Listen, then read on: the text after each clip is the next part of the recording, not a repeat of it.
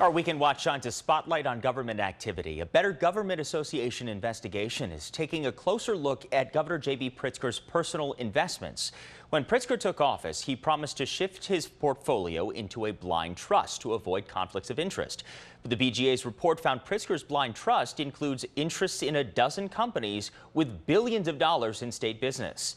In a statement to the BGA, the governor's campaign said in part, quote, Governor Pritzker's blind trust is blind. That means he is not part of any decisions, nor does he have any information regarding any investments. He receives no regular reporting on what the trustees and investment advisors decide to purchase and plays no role in any investment decisions, period.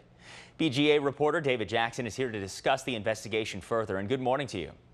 Great to be here. Thank you. Great to see you again. So, David, let's start with the response from Pritzker's team. What does BGA think of that? Well, we ran that response and our reporting by 8 nationally recognized experts in trust law as well as government ethics. And they said there are really 2 things that make this trust not blind. First, Governor Pritzker knew what he put into the trust when he created the trust. And second, every year, Governor Pritzker gets an annual statement that he has to file as his ethics disclosure, listing all the assets in the trust. If you know what you put into the trust and you learn every year what's in it, the experts told us the trust simply isn't blind. Pritzker's team also sent this statement to ABC7 saying in part, quote, the governor did divest his personal holdings in companies with state contracts before he even created his blind trust and entered office. Anything the trustees have done since then, he has had no say in. Is that true? Companies that were in the trust when Pritzker created it that do have state contracts, and then 7 more that the trust purchased after Governor Pritzker created the trust. What the experts told us is that that really does create at least the appearance of a conflict of interest and potentially a conflict. We ended up delving into these companies and specifically looked at one of the largest, a company called Centene Corp that the trust invested in.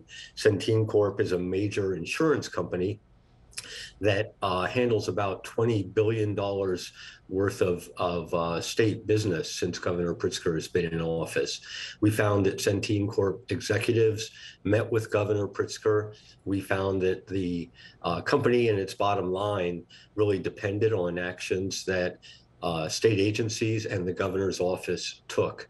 And so when you really look at these companies, at least 3 of them were lobbying the governor directly or registered to lobby him directly.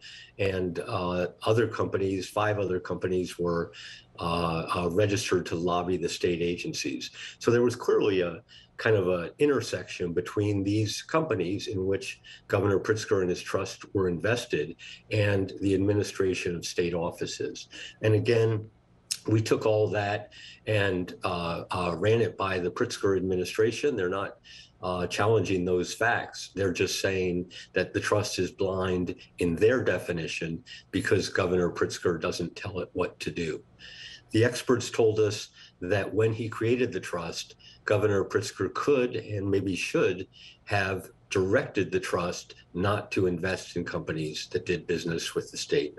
I see. Well, David Jackson, I wish we had more time to talk about this. Thank you so much for your insight. We appreciate it. Great to be here. Thank you. Great to see you again. And so you could read this full report, the BGA report, as well as the full response from Governor Pritzker's team on the BGA website at bettergov.org. Hey, if you like that video, be sure to subscribe to our ABC7 Chicago YouTube channel.